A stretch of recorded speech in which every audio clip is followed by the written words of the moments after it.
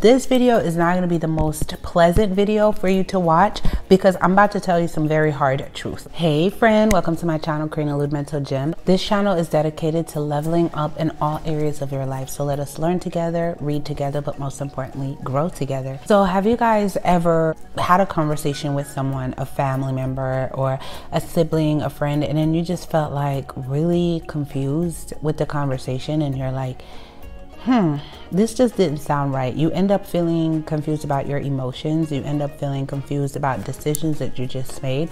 A lot of people think that being manipulated is only limited to like spousal, like intimate relationships. They tend to disregard that parents can be the biggest manipulators, as well as siblings, people we care about, our friends, and of course our relationships. But even at work and in our social circles, we can be manipulated. If someone will allow themselves to be used or manipulated, even the best people will take the bait and manipulate them and use them. If you're a yes person all the time, there's good people that will take advantage of that, okay? People naturally, instinctively use people that makes themselves easy to be used.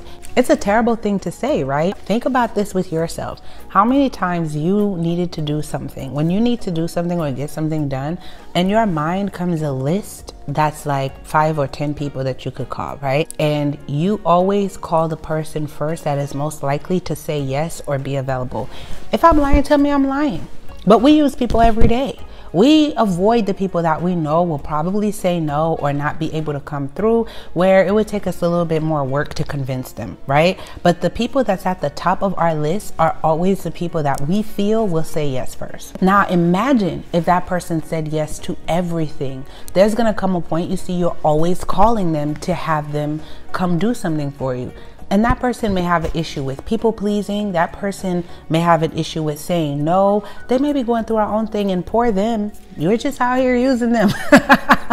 I'm not here to make you feel bad because we all fall trapped to that. I fall prey to that. Of course, I'm going to call the person that's most likely to say yes. But this is for anyone that say, no, I don't use people. That's not what I mean by that. Hard truth is that you have to be the last person that people call. You're going to be like, Karine, what? What? Yes, that's the #1 way to not be manipulated. You have to become the very last option for everyone in your life. And I'm gonna give y'all my own testimonials on why that changed. And I know if you watch my channel, you're like, but you're Christian, you're speaking about God. I'm gonna show you how even in the Bible, this is biblical. The #1 sign that you're being manipulated is when the person emotionally manipulates you. And when someone's trying to emotionally manipulate you, they tap into your emotions. Example #1, because I did a video that says I'm not a nice person way back. I put in the end cards for you to watch. But example #1 is that they tap into your emotions. They will use guilt tripping. Guys, I tell you, I was a person that someone said to me when they were going through something, that if I stopped helping them, what's the point of them living? They're going to end their life. I'm telling you, that is emotional manipulation. And this wasn't a relationship like a lover. This wasn't that. That's why I tell you, those are not the only people that can manipulate you. It wasn't a guy I was with. I thank God I was never with a guy that ever played me like that. But they tug at you because you're like, this is someone close to you.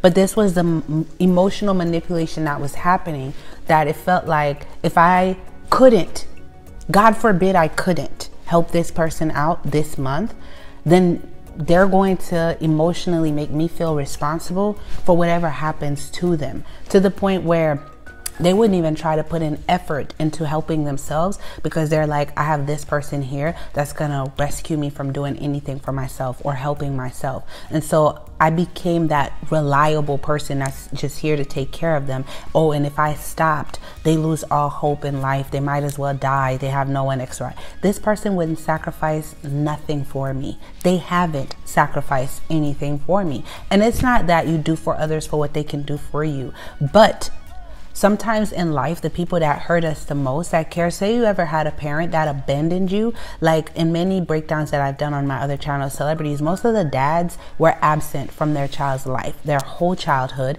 The minute they became famous and had money, that's when you see the dads pop up, right? Or the moms even, they'll pop up and try to be in their lives again and be invested. And then now you come with guilt trips to make me feel like if I don't take care of you or I owe you something when you've abandoned me. You've abandoned me. But now that I am, you know, this person, then it's kind of like that guilt trip. People will do that to you. I knew somebody that because these experiences brought me to this place, but I knew somebody that I would text her something that's going on with me, just needing advice, help, or comfort. She would not respond. She would not respond to that. She'd be days, don't care, don't respond. But the minute I text her something her related or to help her with something with her stuff, responds immediately. I can always count on her to respond immediately when it's about her. But when it's me texting something me related, nothing, or they just didn't see it, or whatever the case is, I started peeping that. I'm like, I don't like that. I don't like that. But this same person, if they need you for something, quick response, you'll find them, okay? And the thing is, I stopped responding right away to people like that too, and being like, you know what? Okay, I'm not gonna be the reason why people can emotionally tug at you, because you have a people-pleasing mentality and you want to please everyone around you. You want to win validation from everyone. So therefore, you put yourself in these positions where you can't say no, because, oh my goodness, they're not gonna like me, especially if you had an absent parent, an absent mom, an absent father, and you're like, you were hurt your whole childhood because they weren't present. Now they finally come around. You want to, some people either be really cold and can never forgive them, or you have the people that are like determined to please them. So you start telling them about all your accomplishments, and that's a mistake, because once you start telling them all your accomplishments, oh, I have this degree, oh, I'm doing good for myself, I'm taking care of myself, I'm doing it, all this without your help. They're listening to you not to even uplift you and be like, wow, look at what my child has accomplished and this and that. They're listening to you like, dang, cash grab. Oh, let me get close to her so she could help me out. They don't care about your accomplishments. They don't care. They didn't even reach out to you. They do not care about your accomplishments. You have to hear that. One of the tough things I've heard a friend tell another friend that I agreed with was like, she told her, your dad don't love you. He doesn't care about you. He's just looking for financial stability. And it was just like a aha moment, right? It'd be like that. It'd be like that. And they'll manipulate you with the whole thing. Now, if you've been in a relationship where the guy's telling you he's going to end his life, doing weird stuff to him, manipulation. Same with the woman. Women will cry when they know they're forcing the tears so that they could get their way. Manipulation. Children do it. They know they're in trouble. They already start crying. They start blaming stuff. There's a lot of ways they tug at your own emotions, your guilt, to make you feel guilt. You know, like a guy will cheat on you and then tell you stuff like, well, you wasn't around, I felt unheard, or this and that and the third. Okay, if you felt that unhappy in the relationship, why didn't you just leave? Why did you decide to cheat? Why did you decide to do this? It's a gaslighting to tug at your emotions and blame you for their lack of discipline. Vice versa, a woman will step out and be like, well, I felt like you didn't notice me. You didn't give me attention. I needed attention, right? That's what women do. But sis, why didn't you leave? Why didn't you leave? Why you allowed yourself to do that? You cannot blame someone for your lack of self-control. You either express it, you lay down your standards, your boundaries, or you leave. All of those things are manipulation, and it goes both ways. Next is, if the person tries to remove you from everyone in your life, be careful with that. Whether it's a family member, like there's family members that create divide. If you talk to one person, hey, delete all these people number, don't talk to them, don't communicate with them.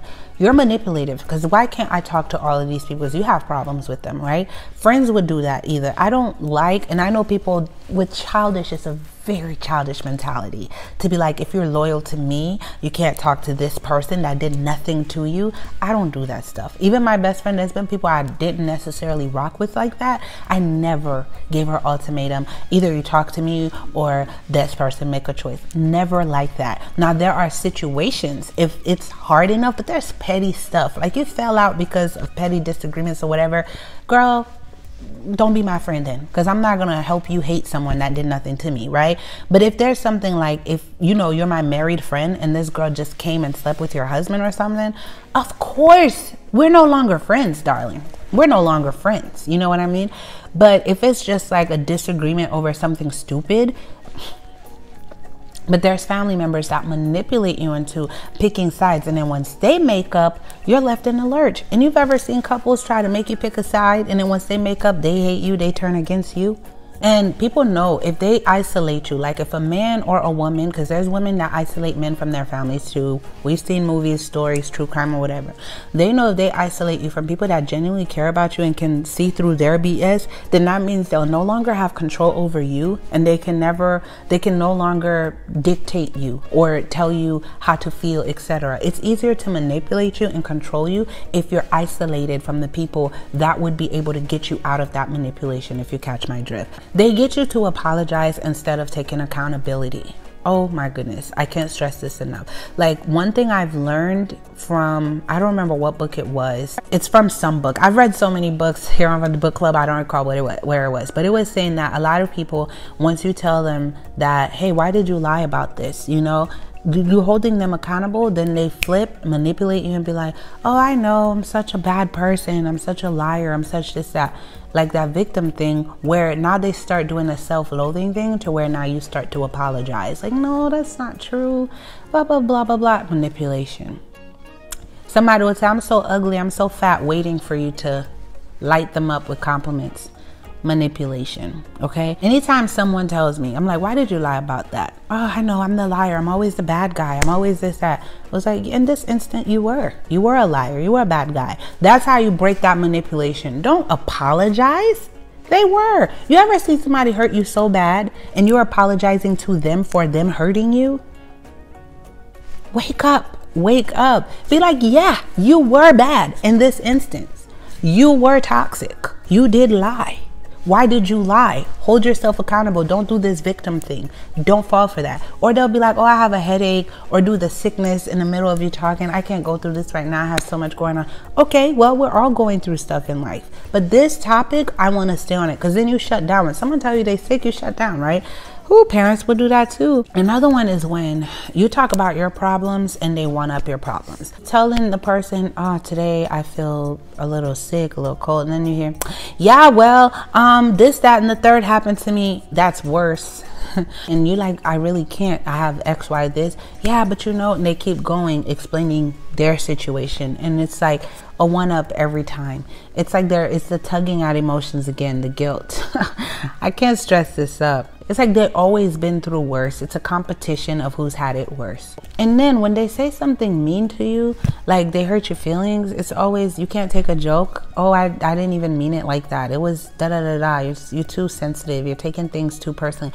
Y'all just too sensitive. Yeah, they play on your sensitivity. That is emotional abuse. I'm telling you guys, like, if you hurt me and I'm telling you, hey, when you said this, you sat across my face and you said XYZ, that hurt me. And the person's like, what, that was not meant that way. You're just sensitive. What's the problem? I meant that. If someone says something like, hey, I'm in my life because of this, and you're calling them out, and then they try to just say, oh, you're too sensitive. That's not how I meant it. You took it out of context. People always take things out of context once you call them out, right? They'll be like, oh, you took it out of context, please. You don't even know what context means. And you're telling me I took something out of context. That's the number one excuse once you start to call out people's manipulations, is that you took it out of context. Next thing is they make you sound very unreasonable, which goes with the sensitivity. Like you're genuinely upset and they're making it sound, they're gaslighting you in a sense, like, what is you're doing too much, and this, you're overreacting. I saw this quote, let me find it right now because I saved it on Instagram, where Viktor Frankl said, an abnormal reaction to an abnormal situation is normal behavior. Listen, don't tell me I'm overreacting, because what you just did is abnormal. That's not normal. That's toxic. That's manipulation. So I'm going to have an abnormal reaction. You lying about this is not normal. Lying is not normal. So do not tell me that if I'm upset, I'm having an abnormal reaction. That's gaslighting. And even with your parents, you abandoning your child, or you not being there with your child, for some people, it might not even be abandonment. It's like if a parent, say, your parent got remarried and then they chose their spouse and those new kids over you and your, parent, your mom's kids or whatever, or dad, whatever the case may be, and they didn't care a lick about you. And then once you try to explain that to them, and it's like, you're overreacting. Yeah, I'm overreacting. Oh, I'm not letting it go, the emotions. Yeah, I'm not gonna that's an abnormal thing for a child to go through. We weren't created to not be in a two-parent home. So it's okay for the child to be frustrated with you, and you making them sound like you know, they're just trying to blame you for stuff, or they're just like holding people accountable is like this big sin. Don't fall for that. Keep your foot, like, yes, you can forgive, but you got to keep your foot on people's necks with holding them accountable. Because if you don't, if you let them win in just that one aspect, and I know I've done book clubs on how to win friends and influence people and all that, but say this to all, say with the manipulation, that the number one way is to get to you emotionally and make you feel bad and make you feel like you're tripping, you're overreacting, you're sensitive, or you're not helpful, or you're a horrible person. And it's just bad. And with the people pleasing, the Bible does not call for us to be doormats to be used. Like, God even talks about multiplying your assets in several Bible verses. Yes, you can help other people, but I always say charity, when God speaks about charity, he's not speaking about your 30-year-old son that refuses to get a job and lives in your basement and is mooching off of you. That's not what God means by taking care of your family and your relatives. They refuse to go to school, refuse to work. All they do is play games. They're not even streaming to make money from that, okay? That is not charity. That is someone mooching off of you. Or that parent that is still young, can work, can take care of themselves, and not feel all entitled. They weren't even in your life, and then now they see you doing well and they feel like you're gonna get them to retirement, when you yourself are still trying to figure out, you're still trying to make it in life and make certain decisions to be okay. That is not what God meant by charity. He means helping the literal homeless, the widowed, you know, the orphan, people that need it. If you just want to be a kind person, go and be kind to people that actually need it, not people that's using you. And why I say be the last person for everyone, I mean that from the bottom of my heart, guys. Like, when people call you, I have this rule. So I'm really genuinely busy, so I can't always pick up for people. I would have a million text messages and I can't always respond. As you see, I upload 3 days a week on my other channel and 2 days a week here. It takes a lot of work, a lot of editing, a lot of prep, writing scripts, preparation and stuff like that. So I am always genuinely busy.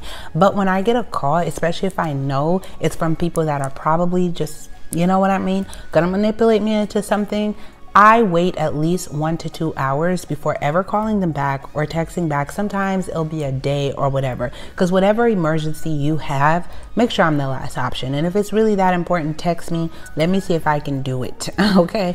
But people know too, if you're still struggling with saying no, learn not to pick up the phone. That's a quick tip, because I was a people pleaser that couldn't say no. It was a real hindrance for me. And I'll tell you guys that people pleasing can even make you lose your salvation, because oftentimes we want to please people so much to where we can't say no, we can't turn away, that we end up in situations, places, and relationships that are not godly, that God doesn't want for us, because we don't know how to get out of them because we're people pleasing. That we start to put other people's needs and validation before the word of God. And God tells us that to not put family, friends, spouse, or kids before him. And people pleasing will do that to you. So that's not even him, where you can't say no. Your friends want to hang out someplace you don't want to hang out, you feel your spirit doesn't align with, but you don't want to be the person in the group. You know what I mean? There's something that don't align, even if your parents is serving two spirits. Like, I pray, I'm doing this, and then, you know, especially if you're a Haitian kid, not every Haitian, I could be Christian, and there's people in my family that aren't Christian that serve spirits. I tell you that happens. It's not wild when you're Haitian. I be trying to tell y'all that you praying to God, you know, baptized and all that, and then you have families that worship other gods, that serve them, that pray to them, that do their little rituals to them, and your spirits just don't align. But now this person may want you to come have dinner with them, where that's all they're talking about. They're talking about that and bringing that energy and spirit around you. And then you, because that's a close family member of this, you don't want to hurt their feelings, you want to get close to them, but that's the only topic they talk about. You have to say no, because the Bible said do not sit amongst the wicked. And I'm not calling anyone wicked, but this is a whole nother spiritual, deeply spiritual, outside of this realm conversation that I'm having. If you can relate, you can relate. Okay, you cannot sit with someone that serves something else and you're trying to, they're starting to talk to you about that and you're entertaining it, where you're not even standing up for God and saying, hey, this is what I believe. I don't mind having, or because Jesus sat with sinners, but he did not sin with them. People think sitting with sinners mean you have to sin with them, where you can say, hey, I don't mind talking to you, having a relationship with you, but one thing I cannot do and will do is entertain these type of conversations. They're not good for my spirit. And or if you're going back and forth with them, to get to the point where it's easier for them to get you over to that side than for you to get them to that side. If you're going to be showing the love of Christ, their family, you got to be there with them, but tell them where, hey, I'm not having these conversations. I don't care for these topics. I don't want to talk about these topics. And if they don't respect you, cut it off. But there's a lot of people pleasers that won't even stand up for God because you don't want to offend people. You don't want to. I used to be one of those people. Like I said, I'm oh my goodness, y'all have no idea. Conversations, places, things, people that I should have been cut off out of my life, but I was so stuck on not hurting feelings that I was drowning. I was drowning in it. And you get into financial debt. In my other video, I said I'm not a nice person and friends will put you in debt. I'm not even gonna get into that, but I owed such a large lump sum of money because of what I was doing for people that I was to the point, that's how deep, this is why I'm so passionate about this. That's how deep my people pleasing went, that I would take loans just because I couldn't say no. I would take loans to help out people, whether friends or family. It just got that bad. And then when it came time to pay them, I paid them by myself. Nobody came and was like, hey, let me give you this towards it or considered it. But I just could not say no. And it just, your mental quality, the quality of your life, your mental health is destroyed. I can't stress enough how people pleasing can make you go insane. You can lose everything. I was depressed. I was like overworking, burnt out to just keep up that hamster wheel. And it came to a point I'm like, no, I don't care. I'm not. And you know, those same people that I was their first person to call, now I'm not. They figured it out. Things that they thought they wouldn't even figure out. I thought they'd never figure out without me, that they need me to survive. They figured it out. They figured it out. People's brains don't work when you're constantly, imagine if you have a kid, you don't ever let them walk until they're an adult. You just keep picking them up. You don't teach them how to brush their teeth, to do things. You don't potty train them. You're stunting their growth. But once you allow people to use their brains to figure things out, guess what? They will. They will. People will use their brains. They will figure it out. You have to step away and let people figure it out. You can't hold people's hands. I used to be one of those people that was very dependent on certain people too. I was a dependent too. I was. That people had to step away from me for me to figure it out. Vice versa. But if someone was helping me, I was mooching off of them, they weren't, you know, stopping me, I was gonna let you. There's people in your life that push you, that tells you, hey, you could do more than this. You can push through your potential. You can do this. Like, I have a lot of people in my life, you know, a lot of family too, that pushed me to do more, to be. And then there were some that just never, but then wanted to reap the benefits of the effort that you put forth. And I always say, I'm not saying to not help people, but if you want to do charity, and then you don't talk about your charity. People I help now, things I do, I won't brag about it. I won't. And this is why a lot of people that have a little something, they don't even have to be rich, they don't brag anymore. They don't post their trip. Like, you even scared to vlog. Do not want people to know what you have so that they don't think, oh, look at her doing this, so she got it like that. Let me, you know, like, you're scared to do anything. You alone know the nights that you spent blood, sweat, and tears, working, staying up late, doing all you got to do. You alone know that. Okay, they don't. They weren't there with you shooting in the gym. But here they do. They want a handout. I'm telling you guys. And it's not just that. It's emotional handout. Emotionally, they want to drain you for therapeutic advice all the time. They want you to get them out of their rut. And they're never there for you. And they manipulate you into being there. Oh, you're the best to ever do it. That's another thing. Over complimenting, love bombing. Because they need something. And I know people that do that. You never hear the word I love you from them. But then they need some. All of a sudden, I love you. How many of y'all got a parent like that? I done spoke and given advice to so many people with parents like that. It's sad. Like, Kareen, I never heard I love you from my mom. She never used to hug me or anything. The minute I got this job and then I started helping out. All of a sudden, my daughter, my love, but she won't talk to none of my other siblings. Just me. I'm sorry if you're going through this. So many people go through this. They love bomb you. They over compliment you, tell you how smart you are because they know what they want from you. And they flatter you and they think you're not smart enough to figure it out. I am so sorry, but you have to wake up and see the light. You have to wake up and see the light. I love you guys so much. Thank you for tuning in.